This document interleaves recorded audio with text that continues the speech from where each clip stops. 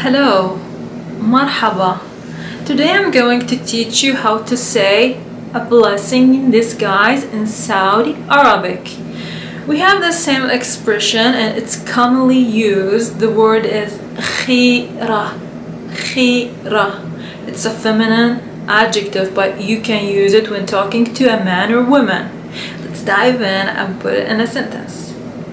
If someone tells you, I lost my job, in Arabic, أنا انفصلت من وظيفتي. You might reply back and say, it's okay, maybe it's a blessing in disguise. In Arabic, معلش, ممكن, خيرة. Finally, try to practice this with yourself or with a friend, and always remember, practice makes perfect. See you next video.